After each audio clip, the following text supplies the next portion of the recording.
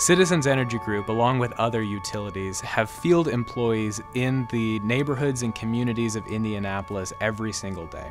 Oftentimes, we can't give prior notice before we're working on or near private property.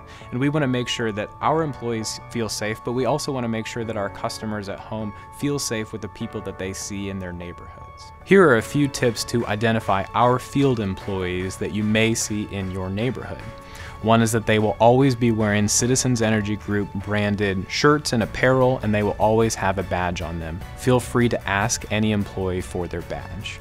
Sometimes you may notice a Citizens Energy Group employee near their vehicle or using specific equipment, but other times, especially if they have that smart meter reading technology, they may not be right next to the meter near your home.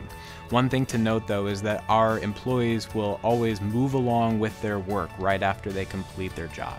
Our workers will rarely need to enter your home without a prior appointment, so if someone is asking to enter your home, make sure you check for that identification badge.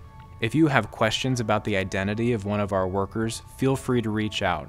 Our customer service team knows the area, knows the construction projects that we have going on, and they will be able to identify the meter reader or the field employee at your home. Following these tips can make you feel safer at home, as well as helping to identify your friendly neighborhood meter reader or other Citizens Energy Group field employees.